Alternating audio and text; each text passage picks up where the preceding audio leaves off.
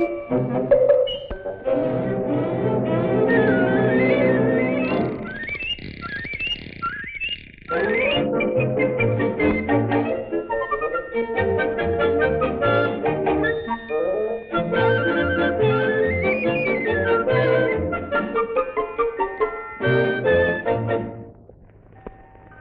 you heard of a Twizzle toy? You haven't? Well, that's because there's only one of them. But perhaps we'd better begin at the best place for stories, at the beginning. In a busy street in a busy town stood a toy shop. In its window were toys and dolls of every kind. On a shelf lived a teddy bear, a gollywog, and the toy whose name, of course, was Twizzle. The gollywog was quite new, and so he didn't know all the things that Twizzle could do. I say, what a funny-looking toy you are. I've never seen anything like you before. What are you? I'm Twizzle, and I do. Oh, what do you do? I twizzle. He twizzles very well, too. I don't know what you mean. I've never seen anyone twizzle before. Oh. You can tell he hasn't been here long. Jump down and show him your trick, Twizzle. First he twizzled his arms, and then he twizzled his legs. Boom! Oh, dear. Oh, my goodness. Don't ever do that again. Why, it's Twizzle. My goodness, you are clever. How do you do it? I don't know. I made that. If I want to reach anything, I just twizzle my arms and legs until I'm as tall as a lamppost. You must be very expensive to buy. I cost 2 and 6pence. I'm so expensive that I think I'll have to stay in the toy shop forever. For I don't know any boy or girl who could afford to buy me. Never mind, Twizzle. We love having you here. That's very kind of you, Mr. Bear. And I want to stay here forever.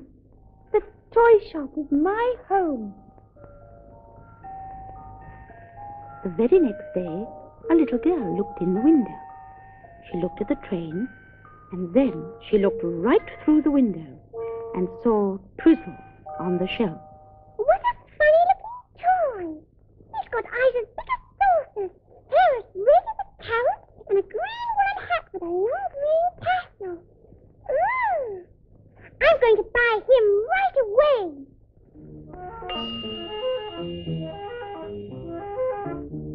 Good morning to you. And what would you like to buy? I want that funny-looking boy doll up there. I've saved up 2 shillings, so I hope it doesn't cost any more than that. I'm afraid he costs 2 and 6pence. You see, he's a very special Twizzly toy. I don't care how special he is. I've only got 2 shillings. And if you won't let me have him for that, I'll cry and stamp my feet and scream. Oh, dear, please don't make such a noise. I see I'll have to give you Twizzle for 2 shillings after all. Poor Twizzle. As soon as he heard this, he began to shiver and shake, for he certainly didn't want to belong to such a naughty little girl. Hi, Twizzle. You can hide in here if you like. Oh, thank you so much. You are kind. Move over while I come in.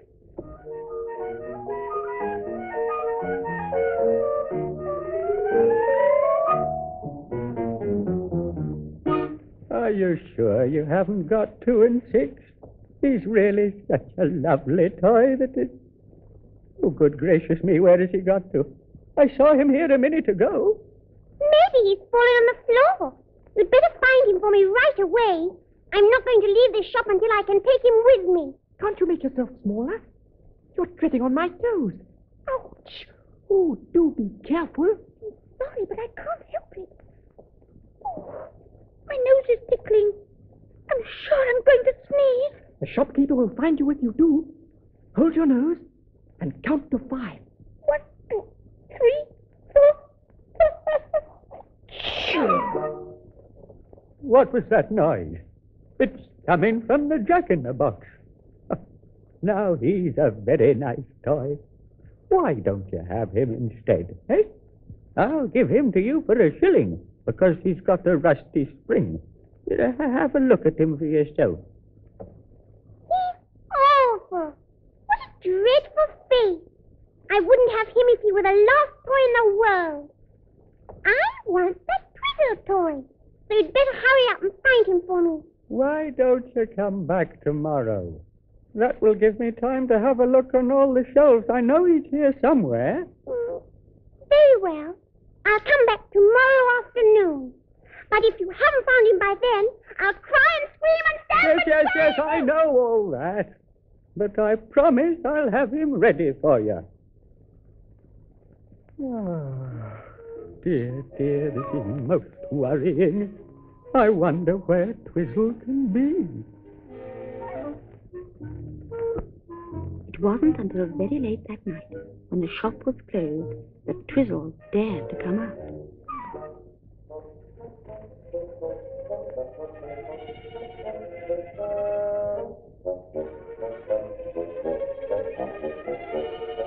Oh, dear. It was so uncomfortable in your box that I'm quite stiff. I don't think I could twizzle now if I tried. We'll have to find a better hiding place tomorrow. The shopkeeper's sure to look in here sooner or later. I can't think of anywhere else for Twizzle to hide. There's only one thing you can do, Twizzle. You'll have to run away. But I don't want to run away. This is my home. Well, you'll have to leave it tomorrow if the little girl finds you. And it's much better to run away on your own than to belong to a naughty child. She'll pull off your arms and legs in no time at all. Oh, how awful. I can see I will have to run away. But how can I get out?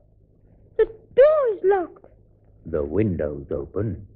You can jump into the street. But I might get broken. No, you won't. You listen to me, and I'll tell you what to do. Go on, Twizzle. Climb up onto the window ledge. All right.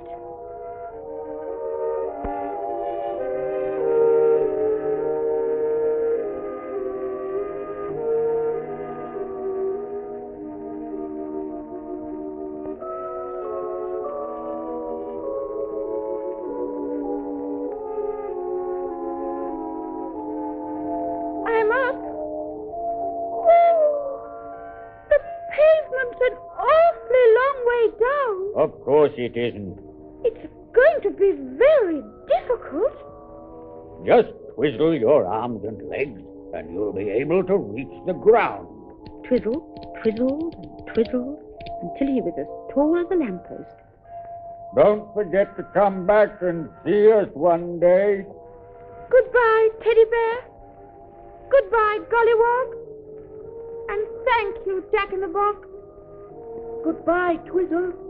We won't forget you. And Twizzle jumped into the street and hurried off as fast as his twizzly legs would carry him.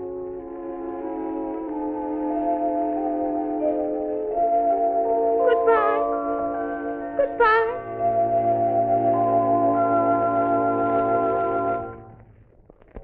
Twizzle walked for miles and miles.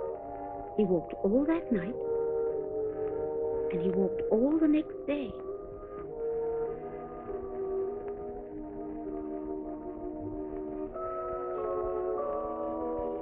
The world is a big, lonely place, and there's no one for me to talk to except myself, which isn't much fun because I always know what I'm going to say. Oh, dear. I'm so tired. Soon it grew dark again, and the wind began to blow. Oh, my. I think I'm lost, and the wind is nearly blowing me off my feet. Hello. What a funny-looking house that is.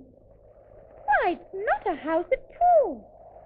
It's a dog kennel, and it's just my size. So Twizzle wriggled inside and made himself comfortable. Inside it was warm and cozy. Twizzle sat and listened to the noise of the wind. But soon he heard a padding noise and a sort of snuffle. What's that?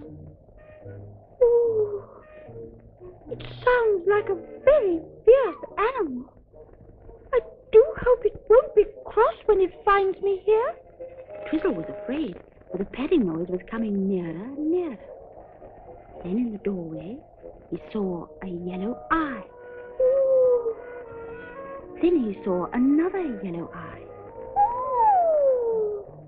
And a black nose and long, twitching whiskers. Why, it's a cat. Hello there. What are you doing in my house? I didn't know this was your house. I thought it was a dog kennel. So it is, but I live here now. What's your name? My name is Footso. I've got such big paws, you see, that I'm always falling over them. That's why I'm called Footso. What's your name? I'm Twizzle, and I've run away from a toy shop. And I ran away from the house where I live because the children are always laughing at my big paws. How funny. We've both run away, and we've both met each other. We'll have to be friends and stay together all the time. That's a good idea. I've been very lonely myself. Watch out. Watch out. I'm sorry. That's all right. Let's go to sleep now, and in the morning we can go looking for adventure. Come closer, cat. Now rest my head on your tail. Do stop making such a noise. I can't sleep. I'm so sorry, Twizzle, but I always purr when I'm happy. You'll just have to get used to it. Oh, dear. If I don't get used to it, I'll have to put some cotton wool into my ears. How nice it is. How warm and cozy. In no time at all, Twizzle and Footso were fast asleep, dreaming of all the adventures that they were going to have together.